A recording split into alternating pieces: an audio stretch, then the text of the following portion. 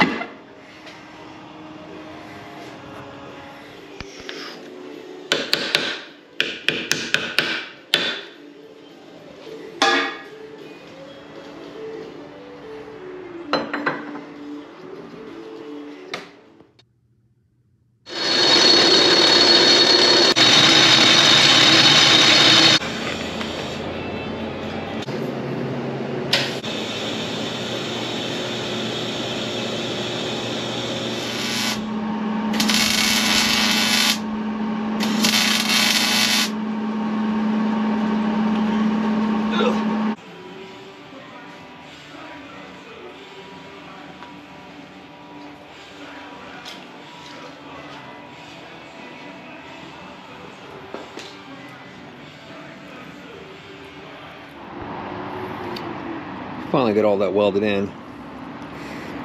It's been a few days getting there.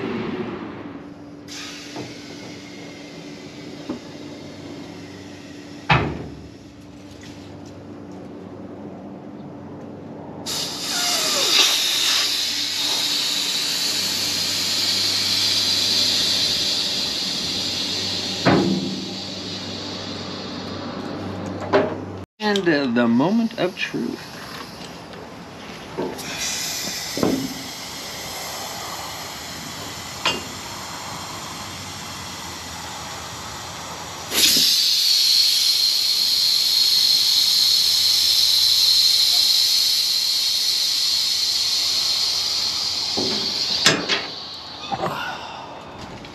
And that's definitely going to work.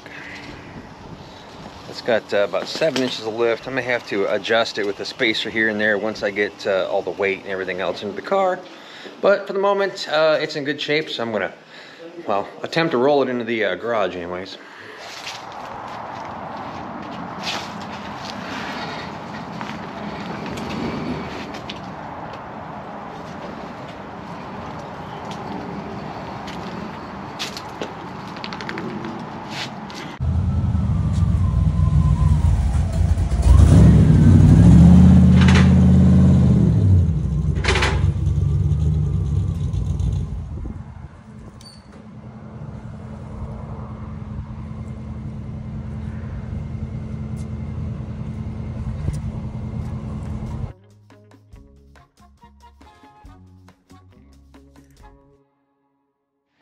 It is an absolutely beautiful day today. It's December 30th, 75 degrees outside, sun is shining.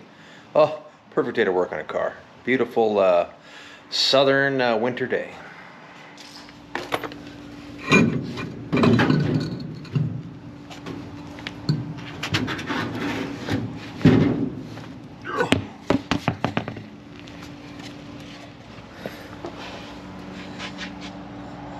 Well, this will be fun to get off. Well, one piece at a time. About 95 million bolts and screws that have never been taken off in 70 years.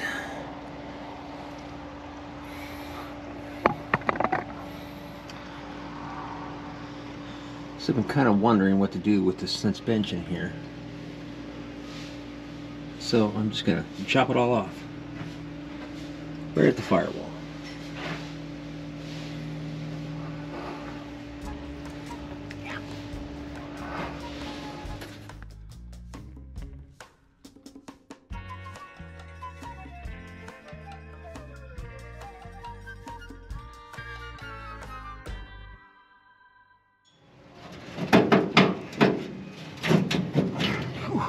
Almost ready.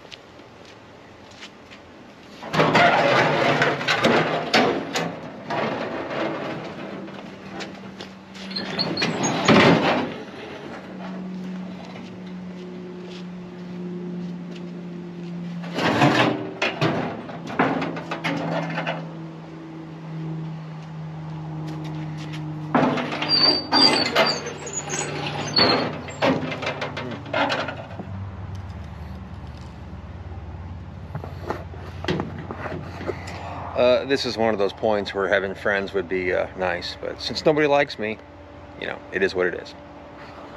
There she is, the crustiest motor you've ever seen. Let's take this sucker out of here. That'll be today's plan. Guess I'll have to cut the piece of chain that's holding it in there. On that, seems all right. Gonna do away with all of this here.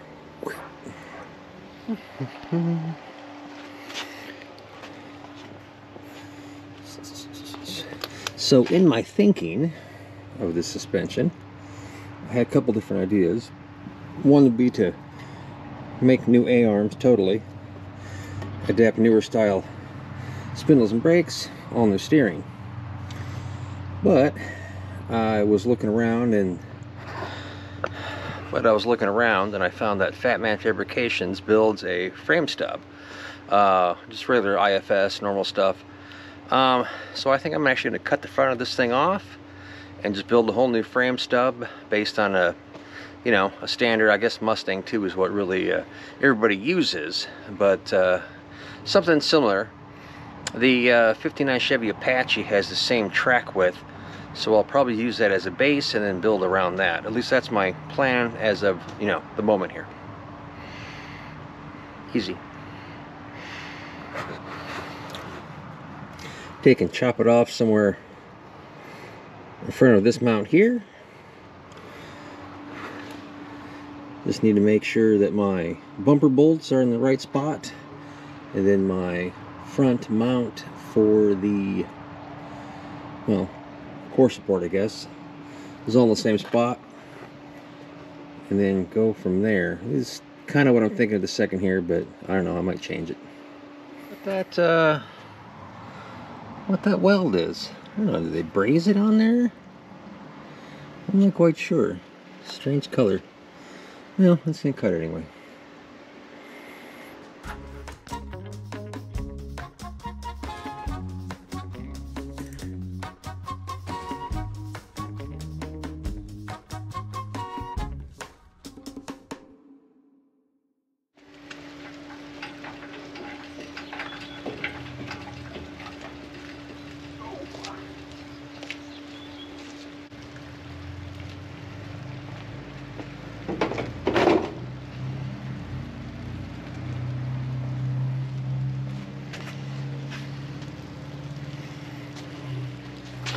Damn, transmission fluid came out, which is surprising that it's fluid and not water. Who knows?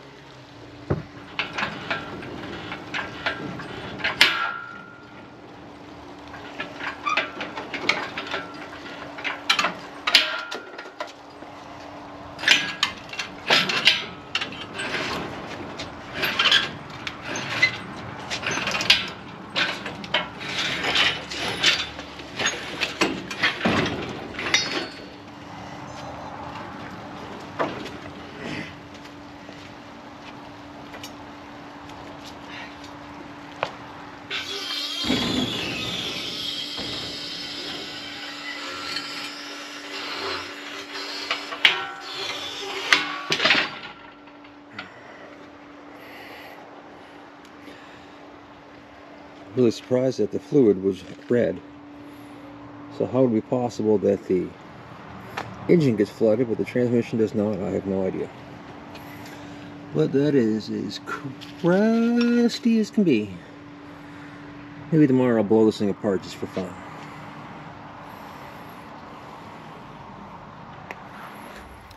The weather's currently so nice that I'm tempted to leave it out here, but I know it's going to turn on me. It is like 76 degrees on December 30th. Absolutely cannot complain about today. But I did get the motor out and all that good stuff, so we're making progress. Hopefully tomorrow I can get it into the garage. Most definitely some sketchy things going on here. I got the back sitting on carts. I got it tied off with a come along to my lift in here so I can pull it in. Been trying to wiggle this thing around so I can get it into position. It's just a big old heap. It's too tall to fit under the 40, so I can't double stack currently. So hopefully I'm going to push this thing out of the driveway shortly here. It's December 31st. Hoping to close the year out not dead or injured or anything like that. So making progress. Nothing sketchy to see here at all. Nothing. Oh, did I mention the weather is gorgeous?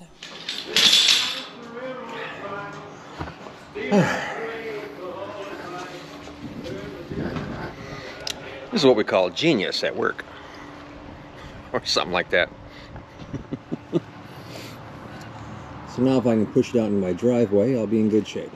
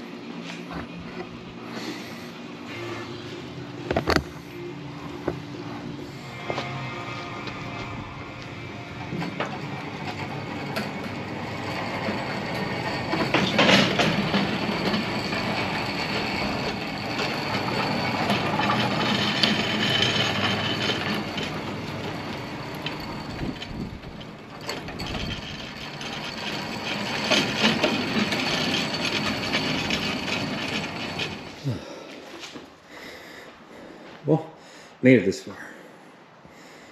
Here's my 5.3 that I got out of 05 Suburban. That's going to go in this thing. So over here on the floor, I got a pin that I put in here to hook my come along to, and I'm just going to drag that baby right on in here. I move heavy stuff for a living, so I always got some way to make things happen. I got more ideas than friends apparently, but hey, it gets the job done, right?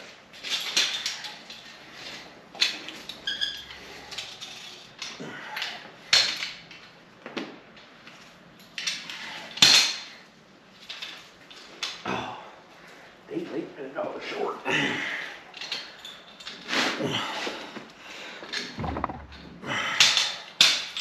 You fucking dick.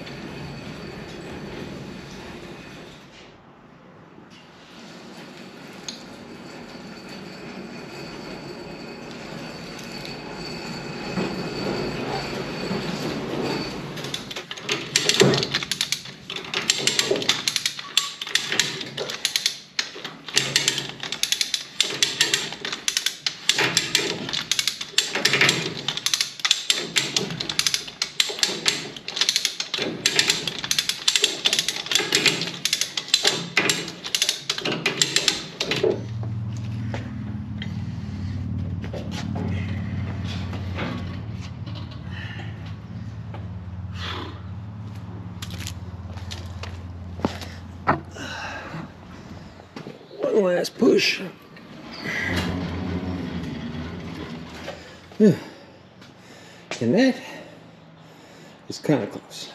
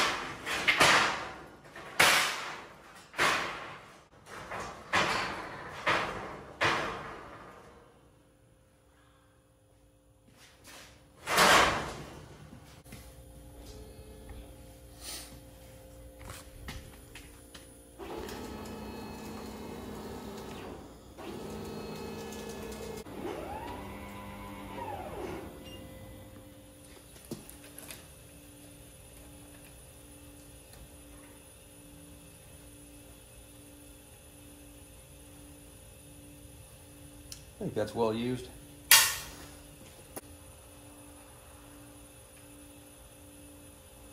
Every time I turn this thing on, it costs me $20, but it's worth it. now's the time.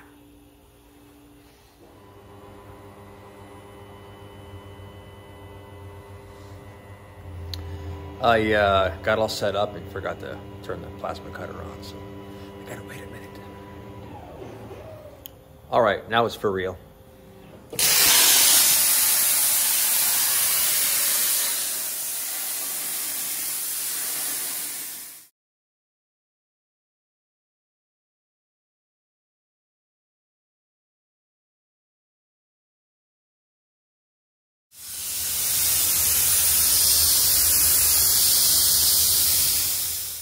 Well, that didn't quite turn out the way it was supposed to.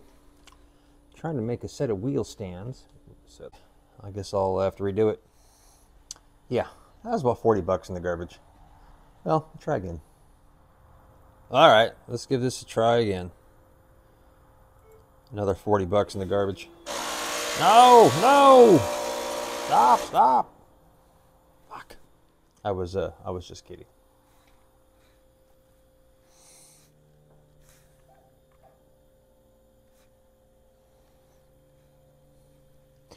Alright, so these buttons here are important. You're supposed to zero everything out before you hit the magic go button.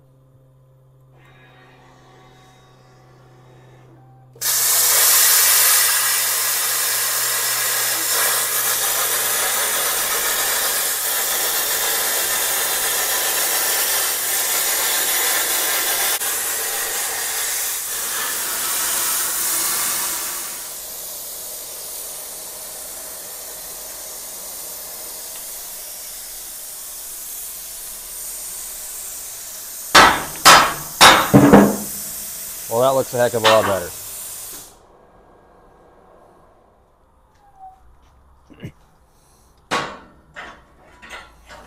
Ooh, it's gonna be hot. Hot, hot, hot.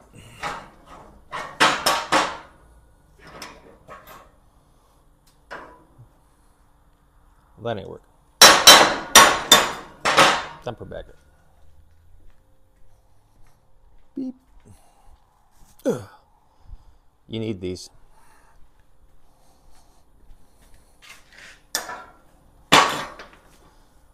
So now I can't get it off. Damn it. All right, hold on.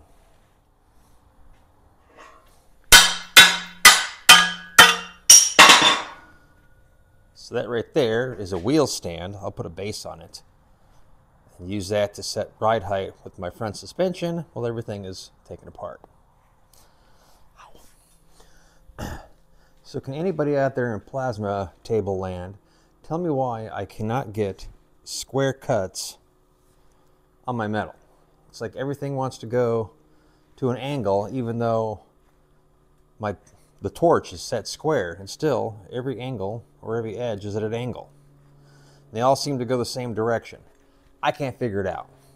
So if you know, let me know. God damn, it's hot.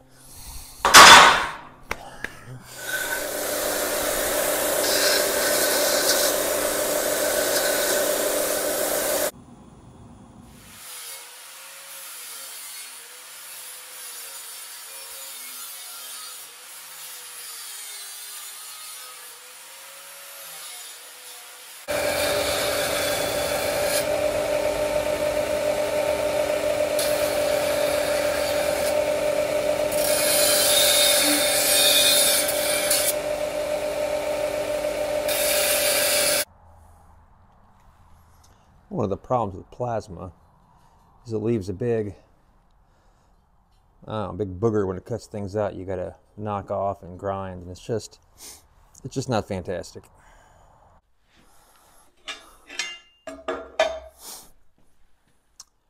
Well, there we go. And just like the girl said when I lost my virginity, well, that was disappointing.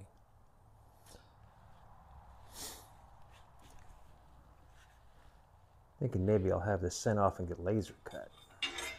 Kind of needs to be a little more precise.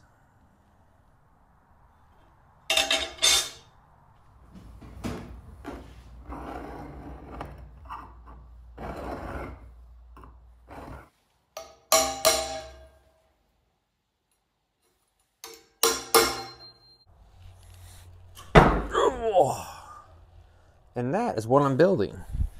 A stand to set up your suspension and your ride height. So taking the measurement off a 28-inch tall tire, it's 14 inches here to the center. So if I set this up bolted to the floor, I know my exact ride height, and now I can build around it. This will work on a rear end, front suspension, whatever. Might maybe make it adjustable, but I've been wanting a set of these for a long time. So today's the day, as they say. So I definitely need these for the Cadillac to set the frame up there. So it'll work.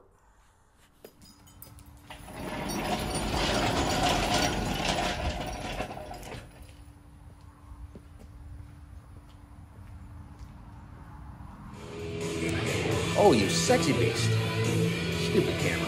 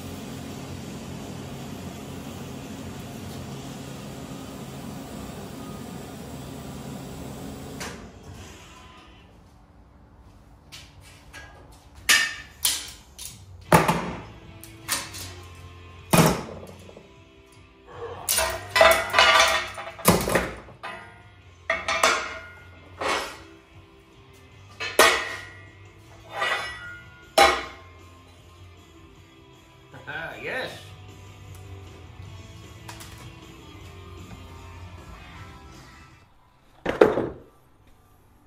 Those are gonna work for sure. Bolt those up, and that'll make my jig fixture and hell, mounting rear ends and everything a hell of a lot easier than it's been. Fantastic. This here is the most awesome square ever. This is from Fireball Tools, so if you happen to come across them, they're on YouTube here, and get one of these. They come in a bigger size too. Love this thing. Let's go try them out. It's a little tight. Need to hit those with the grinder a little bit and open them up, I think, and we should be all right. Also made these that will position where the front bumper mount holes are. So we're getting there.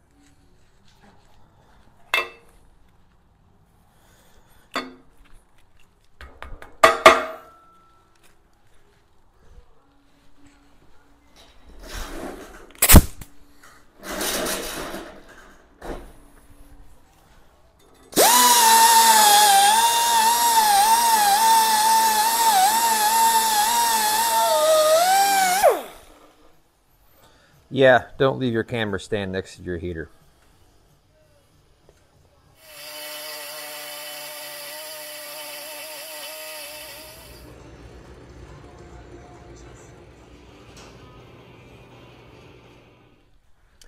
Trying to get some of these knocked out. We're headed to Fort Worth on a little travel adventure. Supposed to be going to Fort Worth to the stockyards and poke around there. A lot of history spots there. We're going to do the haunted pub tour, which should be a damn good time because who doesn't like drinking and ghosts? Trying to stay at the Miss Molly's Haunted Bordello, which is supposed to be the most haunted hotel in all of Texas, which, you know, they of course all say that, but, you know, the Bordello, I like to give a little bit back to the ladies once in a while, so we'll see how that goes.